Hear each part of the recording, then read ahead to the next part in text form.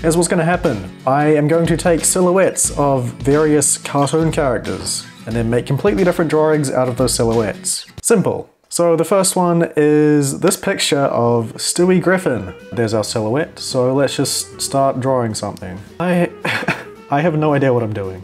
One thing I want to make sure I do is not just have the same body parts in the same place. Therefore, this is not a head. That's all I know, that's not a head. Oh, what I am thinking is the head could become a hat or a insane hairstyle, but then the torso is a head, and then this is a neck. Okay, I'm just gonna start doing something. Oh yes, that's an eyeball. I'm gonna try to stick to the outline pretty closely. It's gonna be a warped eyeball. We can live with that. I'm gonna draw just. This is a collar, I suppose. I'm gonna draw the top of the torso, mouth, eyes. Gonna be a somewhat muscular fella. Yep. So far, so good. I guess this can just be an afro. I'm gonna try to stick closely to the silhouette. I can do something like that.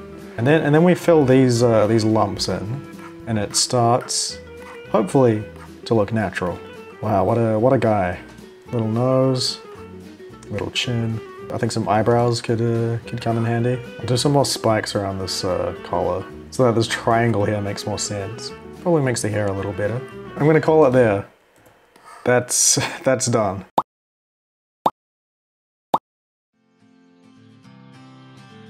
Wow. Stewie Griffin, this is now Dewey Piffin. Aside from the melting eyeball, just a normal guy. Now, I'm only looking at the sketch, but a thought just occurred to me, and maybe this will show up in the render, maybe not, but the hair could actually be a brain, like exploding out of his head. I don't know, you'll know if that happened or not. But I hope you like my tall-haired or brain expulsioned man. Okay, next picture. Next up is the least obscure choice imaginable, SpongeBob SquarePants. But I have chosen a pretty wacky pose. So this silhouette is gonna be fun. Alright, I'm just gonna give you a running commentary. So what sprung to mind when I saw this silhouette was a sort of Aku Aku or Uka Uka type mask from Crash Bandicoot. The idea was to use the sleeves as eyebrows and the arms and legs as some kind of decoration. Right now I'm just drawing more arms in the hopes that they don't end up looking like arms. They can just be the most oddly shaped feathers of all time. A stern, toothy mouth way down the bottom. He's very forehead heavy, which hey, it's a look. Gotta outline the whole thing, of course, and to make the pants blend in a little bit, I'm drawing some more lumps across the whole chin.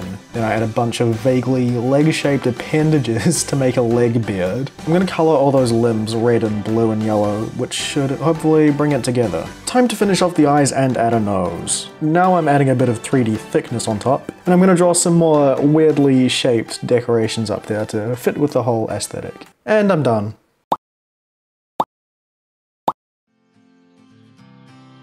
That's my boy right there, Sponge Boy. He's kind of changed materials in the most extreme way possible. Soft sponge, hardwood.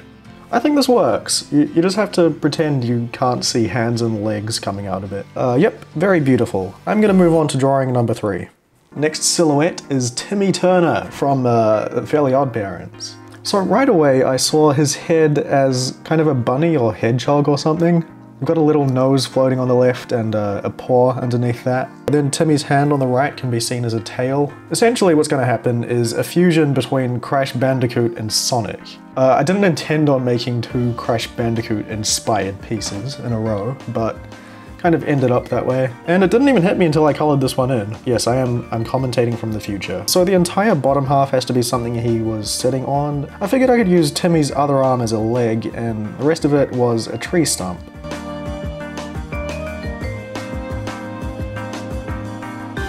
To make sense of this gap down here, I turned it into an egg sticking out of the ground and added a couple more. So now I'm just working on the details, and after that, it is good to go.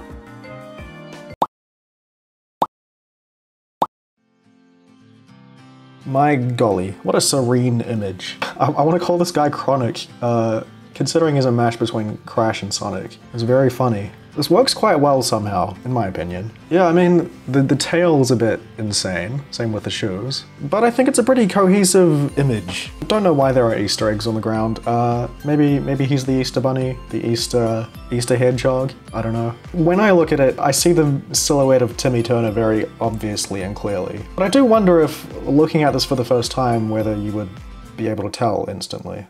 So I posted all 3 pictures on Instagram to see how obvious these silhouettes really are.